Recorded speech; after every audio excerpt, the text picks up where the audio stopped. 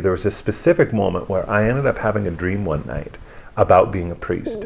And from that dream, I woke up and I was like, this is really funny. I had like a big afro in the dream, and I was teaching all these white-haired little children, and there was all this joy, and I was wearing the Roman collar.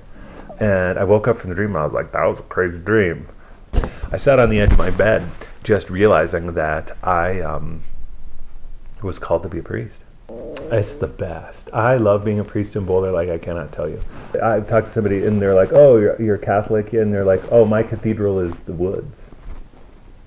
And you know what's great? Is that wonderful. Well, then talk to me about how you experience God within the woods.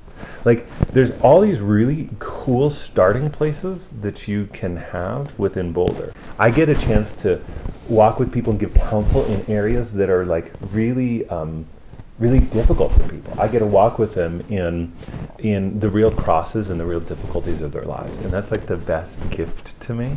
I mean, I can't even tell you, and to be able to share that with people is so powerful.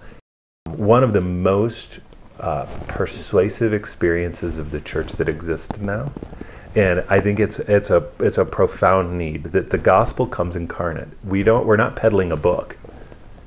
We're peddling a church.